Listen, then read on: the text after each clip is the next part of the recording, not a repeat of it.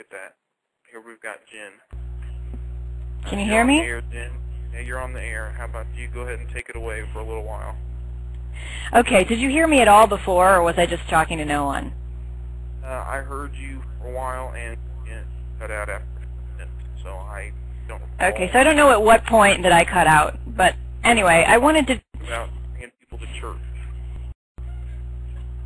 Oh. I remember you were at the middle of your sentence. So. Yeah, so I wanted to just kind of say that when talking to people about the movement, one thing that's important is to adjust your expectations, to not think that you're going to show somebody a movie, a Zeitgeist Addendum or a Zeitgeist, and then immediately afterwards they're going to say, you know, thank you, this is the information I've been missing all my life, where can I sign up to say that I'm on board? So it's just not going to happen, and so a lot of us have come across that and have been frustrated by that. But the thing to remember is this isn't really about you know, winning somebody over 100% in the first conversation. This is a process. This is an evolutionary process for all of us, and we're all learning and growing together. So it helps to recognize that when you're talking to people, that it is about, like you mentioned, planting seeds. Even if somebody is in 25% agreement with some of the things you're talking about, that's a good place to start. For many people, it takes months. Some it will take years before people grasp these concepts. Because you got to think about it. This is a lifetime of conditioning into our current value system that they're having to make adjustments to. So it's quite a bit to wade through, and it can be overwhelming. And another thing I wanted to say is that it's important to not assume that the person that you're talking to is illogical or irrational. That one key to really connecting with somebody is to assume, hey, this is a rational human being, and understand that their beliefs make sense to them in their belief system. And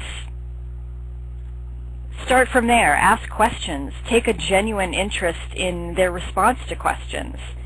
And learn about them. Learn what they believe, why they believe it, learn what they fear and what they desire, and start from there, because you can relate the Venus Project ideas to what somebody values. Because at our core, we all want the same things. We all want our basic needs met. We want to be loved and accepted by people. We want to feel like we are contributing, making a contribution to society, and achieving something with our life. A lot of times that's why people are religion serves a purpose for people. When we're talking about belief systems, it's the story that gives our life purpose. And that's why so many of us have grown up with that. There is an important piece to having purpose to your life.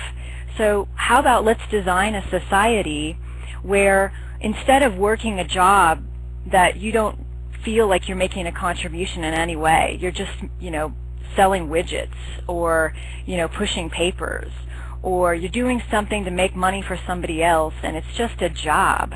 You don't have any personal investment in the real outcome of that job. Well, what if we designed a society where what you actually do throughout your day is, you know, interacting with people in a way that is forwarding humanity, a way that we can design a system to make the world a better place and feel good about what we do. And that's one of the reasons why I feel good about even volunteering for the movement. But that's some way to start with people, is to start with where you have common values. You know, share your vision about what the Venus Project is, because and share enthusiasm for it, and people will want to learn more about it.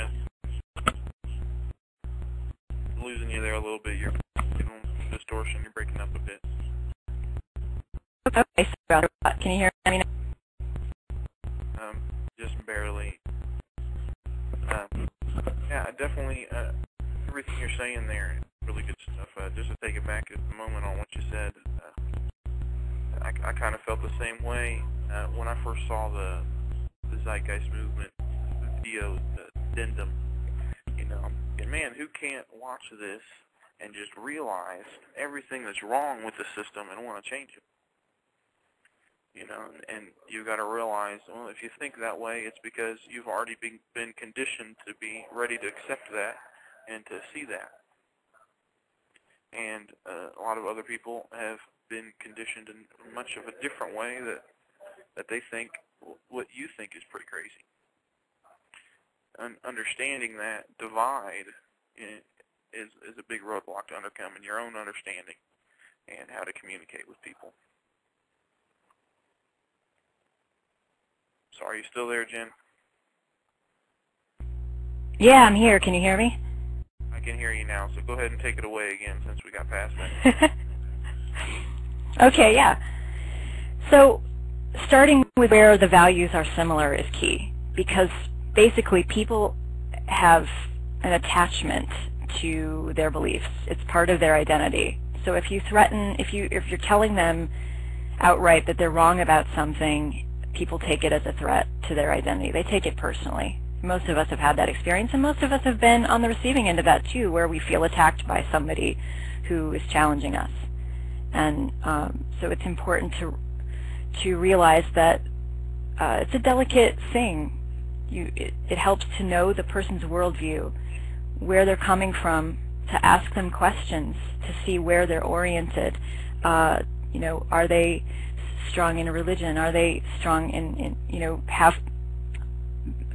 think in terms of solving problems through politics or whatever, and find out what it is that they really desire and speak to that. For example, especially in Indiana, I know because I went to college there, but I know that there are a lot of conservative Christians there, and I went to a conservative Christian college there. And one of the things that I would say is it's challenging to talk to people from that standpoint, because obviously we're wanting to expand on that, say, well, let's think beyond just what you've been taught in that setting. And one way to do that is to start with the way that people view Christ and the value, why they value the teachings of Christ. That he was somebody who used, created miracles, or actually I should say performed miracles to create abundance in situations. So I think they could identify with that being a Christ-like characteristic. You don't have to agree with their religion to be able to speak to them about these topics and have them understand that the value system is essentially the same. That we're trying to create abundance to provide for people because we believe all people are equal. And, the one organism, that nobody can really claim ownership on that we're all in it together. So I think if you focus on that connection and that tie, there are some similarities, and that way you're working from within the worldview and expanding on it instead of being an obstacle or challenging it. So somebody it triggers them to put up their defenses. Can you still hear me? Yeah, you're there, Jen. Okay. That's a really good point there with connecting with Christians, because one of the things we've got to simply acknowledge as a movement here, especially within the United States, is that Christians constitute a pretty large proportion of the population. And basically the same thing goes for Muslims, because they also believe in a lot of the teachings of Christ, and the message is pretty similar. So when you're dealing with a lot of people that have maybe some religious viewpoint, there is really a lot of common ground that we can use to overcome that roadblock.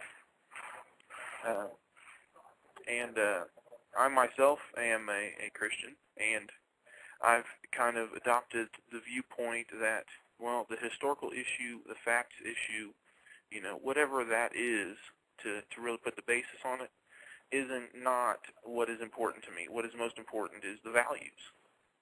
And those values are just about 100% in line with what we're trying to do here.